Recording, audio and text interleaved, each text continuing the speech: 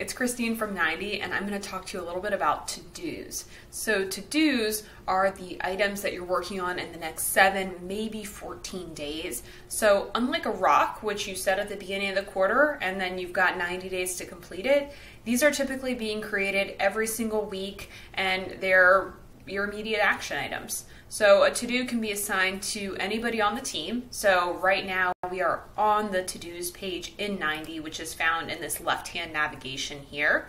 And so we're looking at the leadership team.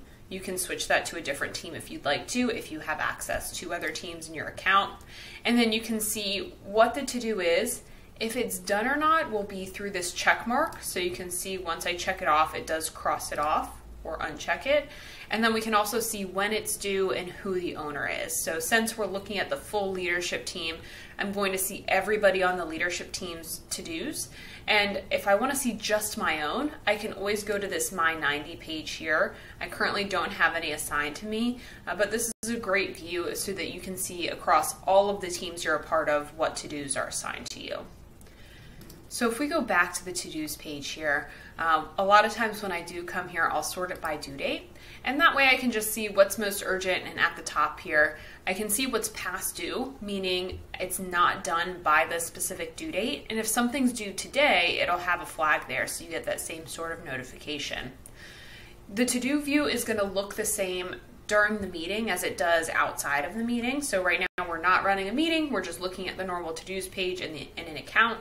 If we go to the meetings area here, level 10 meeting, we can start a meeting. You guys will see this every single week in the to-do list section. You can see it looks the same way, acts the same way. We can still check and uncheck things from here. And so if something is marked as done, we'll see that during the meeting as well.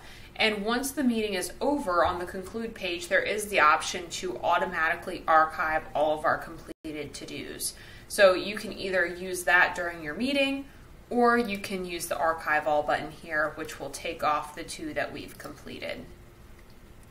Now when you normal click on a to-do, so left click, it opens up the details to the right hand side. So on top of just having the title describing what you want to get done, a lot of times there might be notes in here.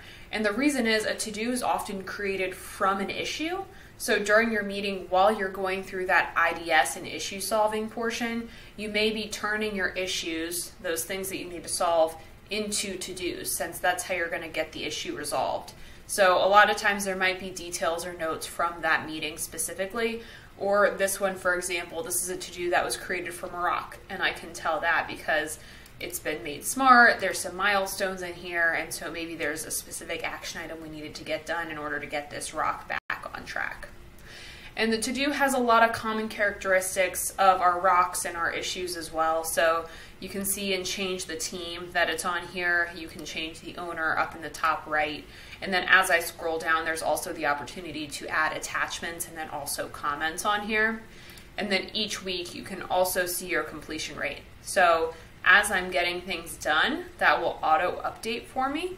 And the reason it says 100% right now is because my other 2 to-dos that are due on July 29th, that's a future date. So in the completion rate, we're really only looking at what's due today and past due, instead of worrying about everything in the future. So the number gives you a total, but then the percentage is accurate to, hey, what was my completion rate for this specific week, not worrying about all of my future to-dos that I have in here.